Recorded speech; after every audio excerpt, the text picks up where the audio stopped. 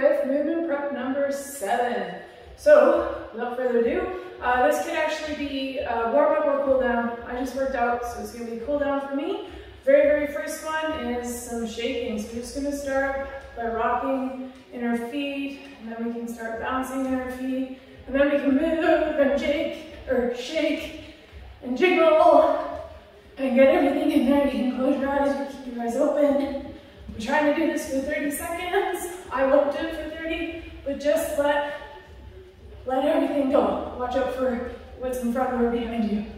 All right, now we're gonna move on into 10 total Cossack lunges. So what a Cossack lunge is, deep side lunge, that bent knee, flat foot, but then the extended leg, toes go up to the sky, and then we're gonna transfer over, and we're gonna move into the other side. You'll notice I have ankle mobility, so this doesn't get down right away, but then I just adjust and move, listening to my body, feeling that stretch through the inner thigh. You can do this higher up as well. You don't have to be super low down. You can use a bench or a chair to help with your mobility and balance over time. Ultimate goal is arms up. I'm still working on that.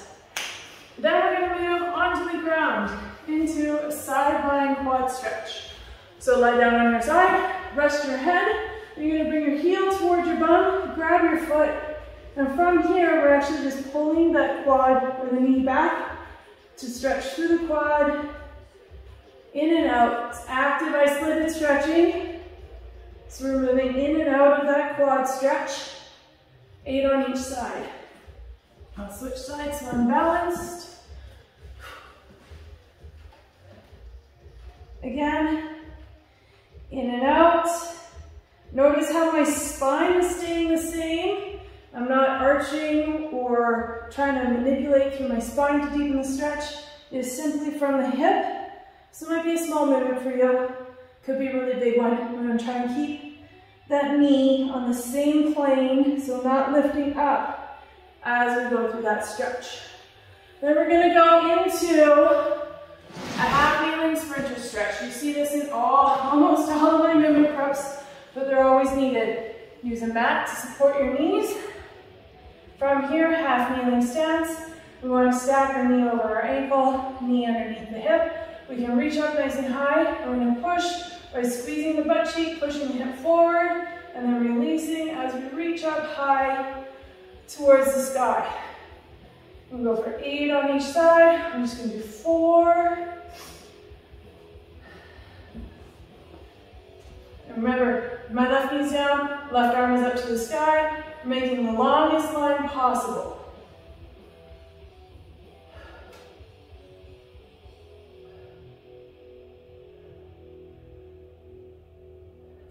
Good.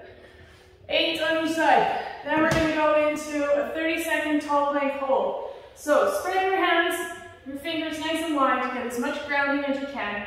Stack your shoulders over top of your wrists, and then step out into that tall plank. You could always go from your knees if you need to. Goal is obviously from your toes, and little trick. Push those heels back as if they're trying to get down to the ground. 30-second hold here. All right.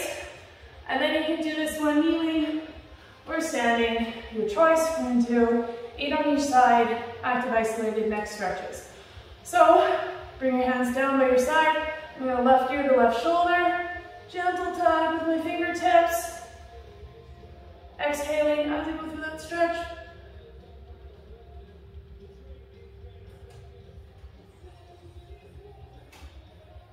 Good. 8 on each side. We're locking that non-working arm down so the shoulder doesn't follow up. And then we're going to shoulder check. I have the wrong hand there. 8 on each side again. Gentle exhale as we go through that stretch. And then if you want, we could go through looking up. It's just a gentle look up. We can do passive as well, or a little bit of traction by holding the front pec. Chuck the chin to the sky, and deepen that stretch.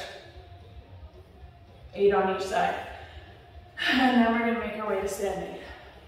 So from here, we're gonna go into a chest opener, but we're gonna go against the wall. We're gonna do bent elbow. So 90 degrees, and the elbow, in and out, opening that chest, turning away, getting that good feel. 8 on each side, switch to the other side, and you'll see there's mobility issues on one side versus the other. You'll find it too. So maybe just put a little extra love into that side.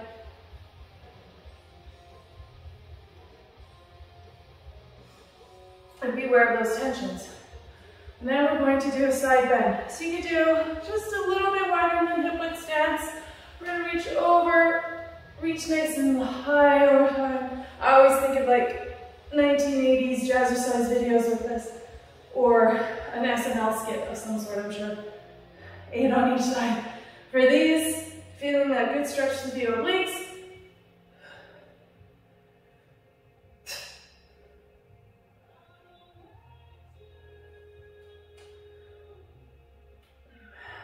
And there you go. So obviously don't cut your reps short like I did. I just cut them short for the video, so you're not standing there watching me the whole time.